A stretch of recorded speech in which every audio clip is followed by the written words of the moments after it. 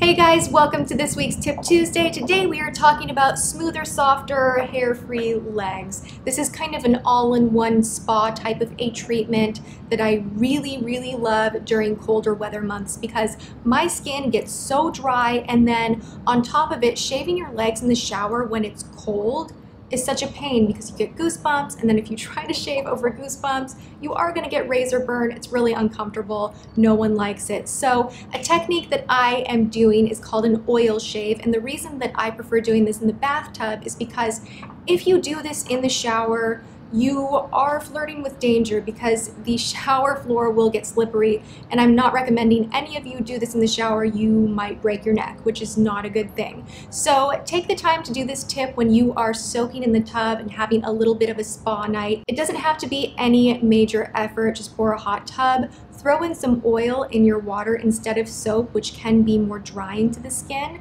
You'll find when you get out of the bath, you might not even want to moisturize because your skin will already be so silky from soaking in the bath water with oil.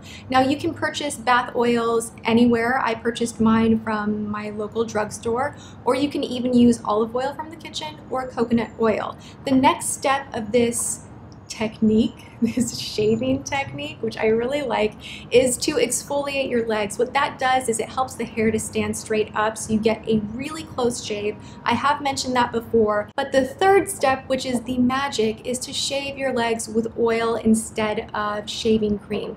This allows you to get a super close shave and it conditions the skin. When you shave, you are naturally exfoliating a little bit of that top layer, and this just floods a ton of moisture into the skin.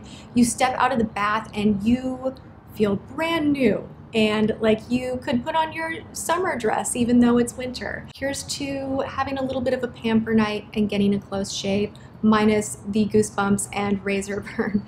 All right, I hope you guys enjoyed this week's tip. Thumbs up if you do. It really helps me out when you give this video a big ol' like if you like it. And I hope you guys are having an awesome day. I will see you next time. Mwah.